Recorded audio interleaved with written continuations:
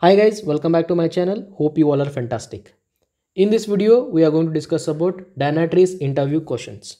If you are visiting our channel for the first time, kindly subscribe to it and also share with your friends. So without wasting the time, let's start. The very first question we may expect from the interviewer is, what is Dynatrace and what is it used for? Answer should be, Dynatrace is a full stack observability platform used for monitoring the infrastructures, applications, user experience, and more using the AI and automations. Earlier, there was a time where we were using the different tools for the different monitoring. For example, we were using the infra one monitoring tool, and for the application another monitoring tool, and for the databases one more monitoring tool. Like that we were using the different tools earlier, but with the help of Dynatrace we can club all together. We can monitor each and everything. We can monitor infrastructure, applications, user experience, and many more. Okay, that is what Dynatrace is very much growing nowadays also. Okay, next question.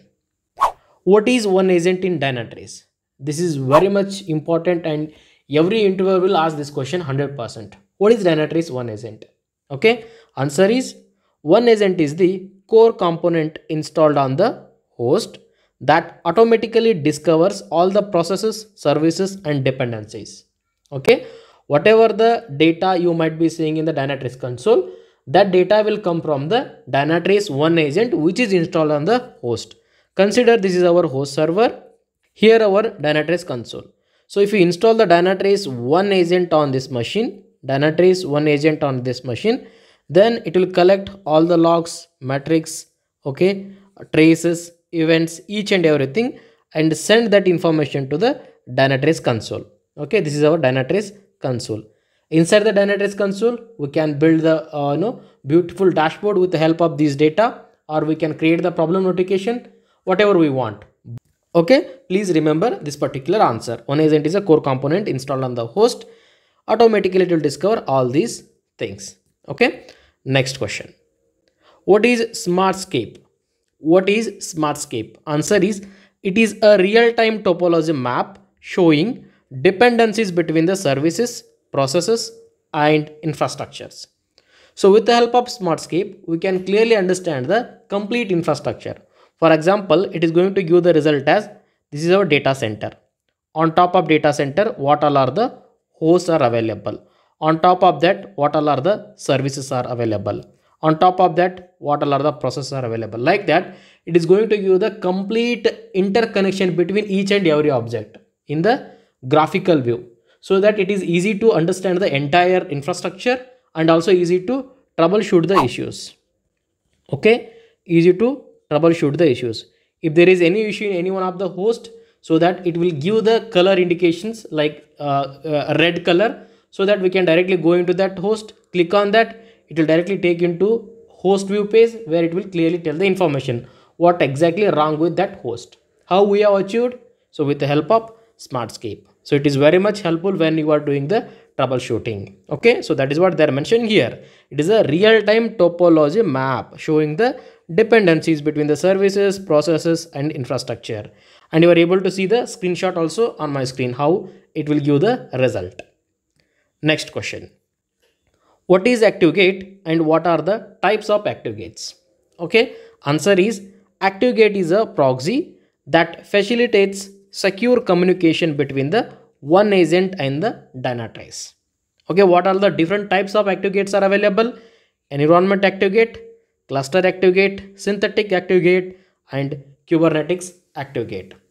Consider you have 100 servers here. Okay, you want to monitor all of those servers.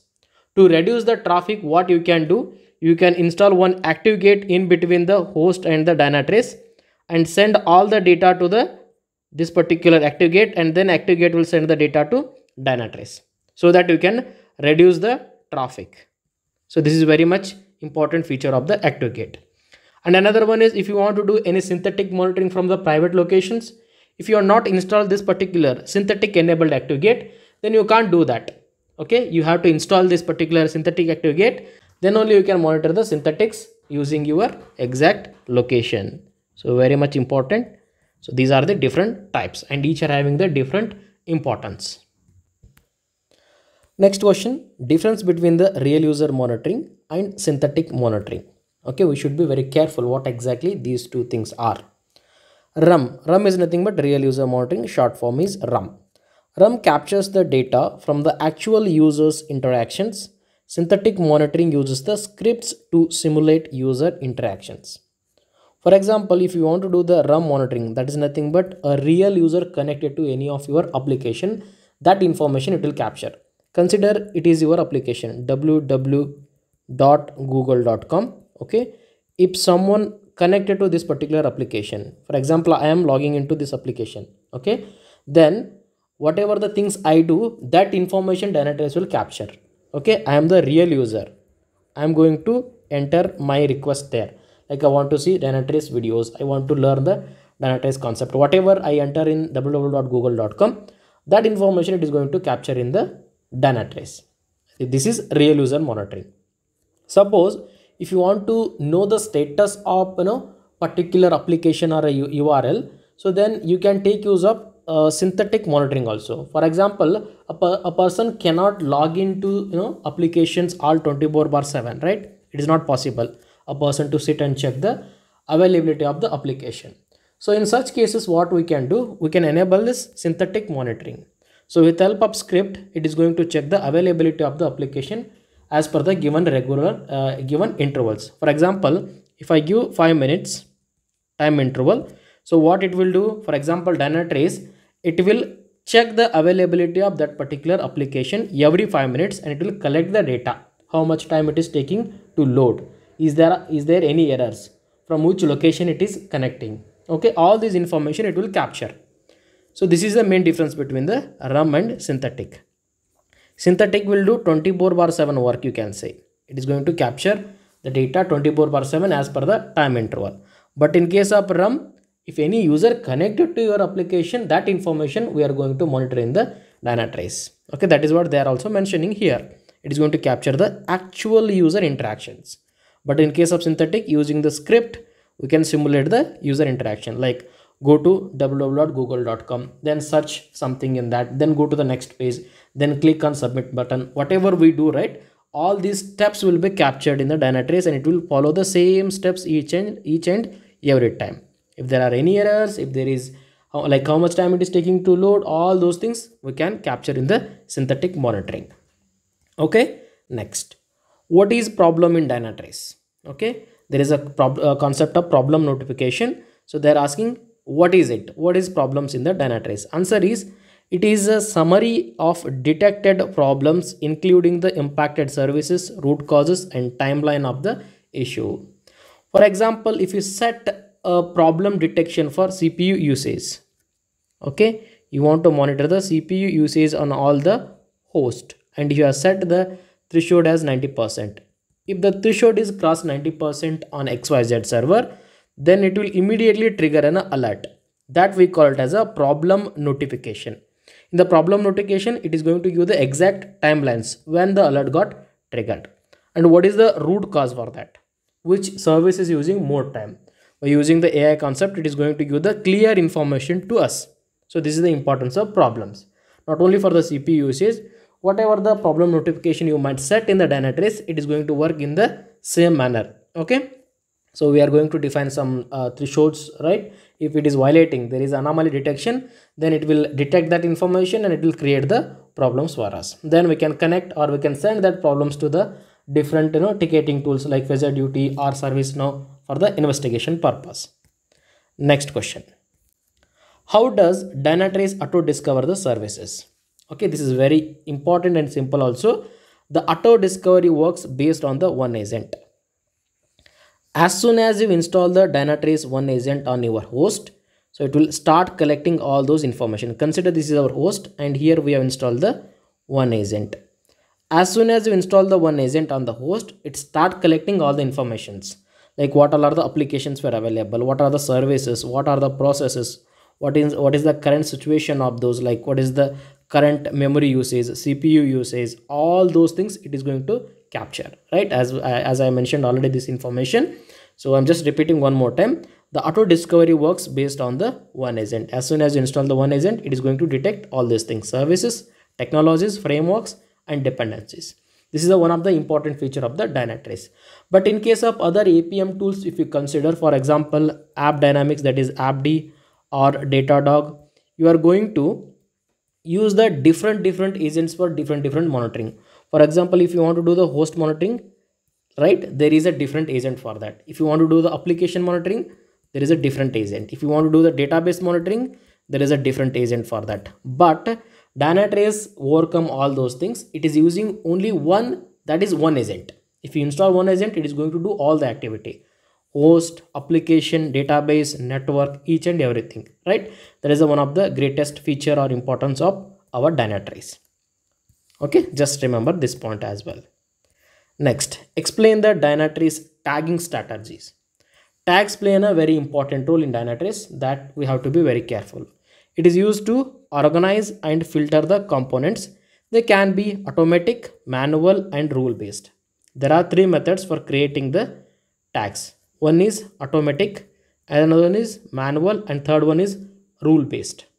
Okay, so these tags we can take use at the time of enabling the maintenance mode or creating the problems or inside the management zones. These are these tags play a very important role in those things. For example, if you want to enable the maintenance mode, wherever tag, that is environment equals to prod is there, you want to enable the maintenance mode, that is suppressing of the alert for those only. How you can do? You can just go to the maintenance mode, and there you can provide the criteria. Wherever tag, that is environment equal to prod is there, just apply to that. So this is how you can take use of the tags, not only for the maintenance, even for the management zone or even for the problems. It plays a very important role for you guys. Then this is very important. What is Monaco in Dynatrace? What is Monaco in Dynatrace? It is one of the important application given by the Dynatrace itself. If you are not interested in the Monaco, you can go for the Terraform for the automation purpose.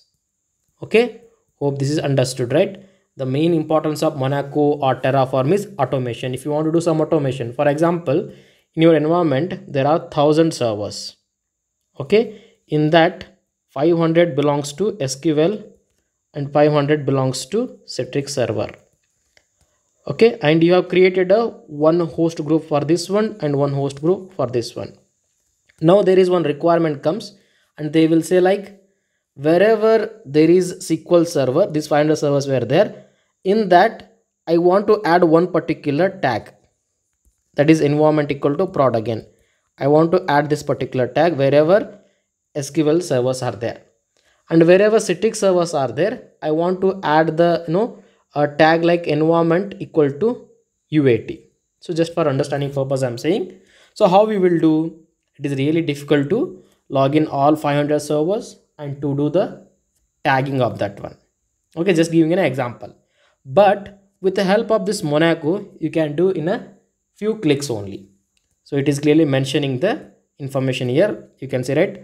Monaco allows the configurations using the YAML and JSON files through the Dynatrace configuration API. Through the Dynatrace configuration API. There are two files. One is YAML, another one is JSON. So in those two files, we need to give the complete details on which environment we are going to perform the activity. And then what we are going to do, like adding the tags or deleting the tags or creating the synthetic monitors. Whatever you do in the GUI, right, that is graphical user interface, or on the console, each and everything you can do, it is possible to do with the help of Monaco. So with the help of code, we are doing monitoring as a code. Instead of the console, we are using the code to configure, to edit, or to modify whatever you say. Okay, total the view or the answer for the Monaco in the Dynatrace is, it is mainly used for the configuration purpose using the YAML and the JSON file. Next, how do you create the custom alerting rules? Answer is using the alerting profiles. There is one section called alerting profiles. In that, you can go to the alerting profiles and select the proper severity, tags, and event types, and assign the notification channel. So based on that, it will create the alert rule for you. Then what is Monaco? I already explained this one. Then comes what is management zone, very important. I'll put a star mark for this question. What is management zone? Answer is a scoped view of the environment useful for the access control and separation of the teams or the units. Okay, so your answer is a scoped view of the environment.